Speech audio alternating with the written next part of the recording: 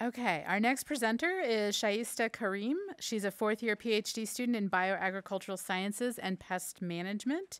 She belongs to an agricultural family, and she knew she wanted to study pest management at the age of 7.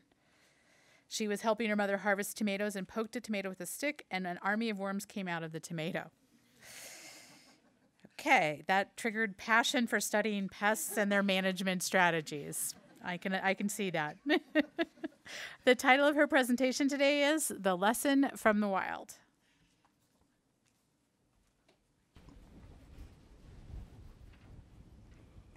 Have you ever bought a bag of potatoes that later started to rot and smelled really gross?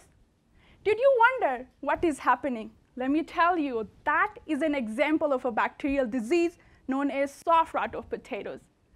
Imagine this disease as a battle between the bacteria and the potato plant. Once the bacteria encounter the plant, the battle begins.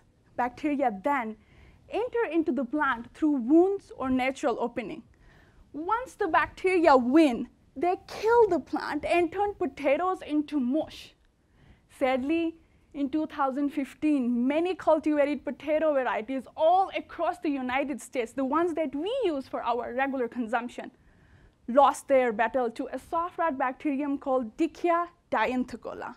This led to losses more than $40 million every year. That's a lot of money. When I learned about this disease, I asked myself, do all potatoes lose the battle? It turns out that the wild potato plants have ability to fight back with the bacteria. Therefore, my research focuses on determining what makes the wild potato plant resistant to bacteria so that we can help the farmers to manage this disease. In search of this, I investigated a total of 300 different wild potato plants from diverse geographical locations and found that they possess a unique chemical composition that includes compounds like alkaloids and terpenes. The wild potato plants are using these chemicals to hinder the ability of bacteria to acquire the food from potato plant and stop the bacteria from infecting them. These unique chemicals from wild potato plants give us hope to mitigate the yield losses caused by this bacteria. For example, we can use genetic information of these chemicals in breeding program to make the cultivated potato varieties resistant.